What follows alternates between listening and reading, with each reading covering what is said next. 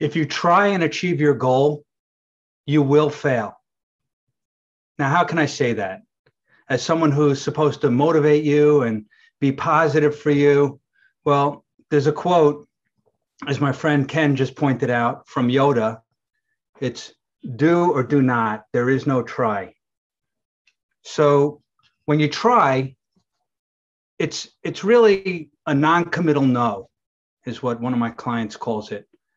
So think about someone owes you money, right? And you say, hey, can you pay me back on Friday?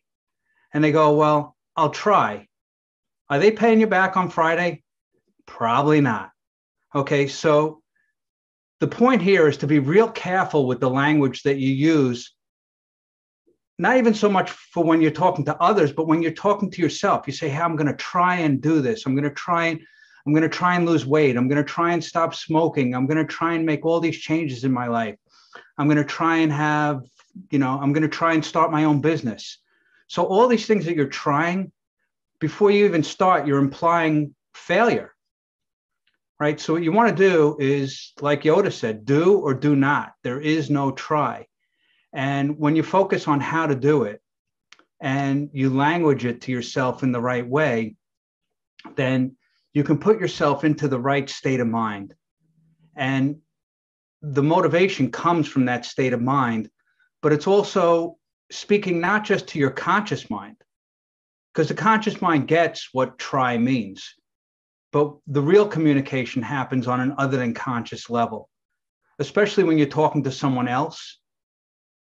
So it can be used on purpose when you want someone to intentionally fail at something that would be good for them to fail at.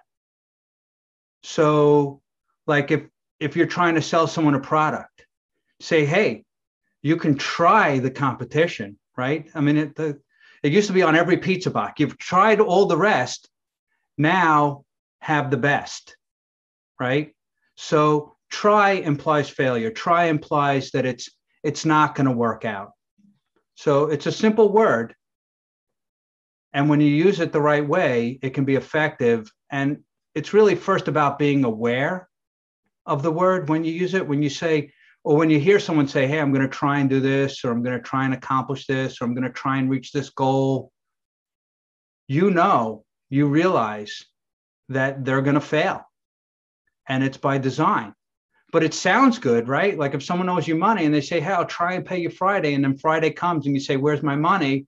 And they say, well, I don't have it, or I can't do it, or whatever. But I tried real hard. I really, really tried. It's like, it sounds good, because if they just said no, that would be rude. It would be honest, but it'd be rude. It's like, are you going to pay me back on Friday? No. What do you mean no? Now it sets up a confrontation. And that's really where my client, who is a lawyer, said it's a non-confrontational no. So my name is Mark Siegel. I'm your personal mind trainer.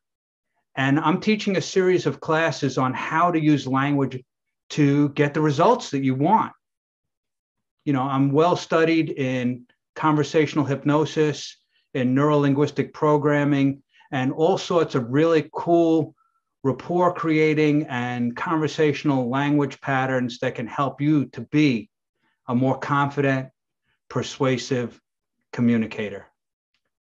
You can reach out to my information on the end screen after this video, and I'd love to have a chat with you.